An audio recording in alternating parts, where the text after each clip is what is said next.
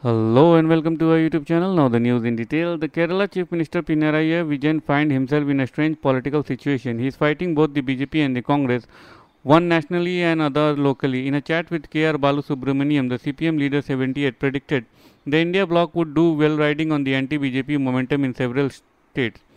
There is a groundswell of support for LDF candidate. I see two reasons. One, the LDF has stood firm on several national issues.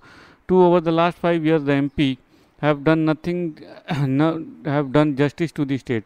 Earlier, the state had a strong voice in parliament. Since the LDF lost the last election, the state voice weakened. Additionally, our MPs were not even prepared to fight for several Kerala concerns. Whether the centre denied our state what it was supposed to get, our UDF MPs barely protested. People have seen through this and they want the LDF this time. The BJP will not get a single seat in Kerala, so the LDF is the main player and will contest everywhere. The Congress were supposed to be thinking about it, not us. Rahul Gandhi, as an important Congress leader, should be fighting the BJP, not the left. The CPI national leader contesting in Wayanad is deeply involved with Kerala and fight for all issues related to the state. The Congress cannot be fighting such a candidate. Gandhi should have thought about it before taking on the LDF.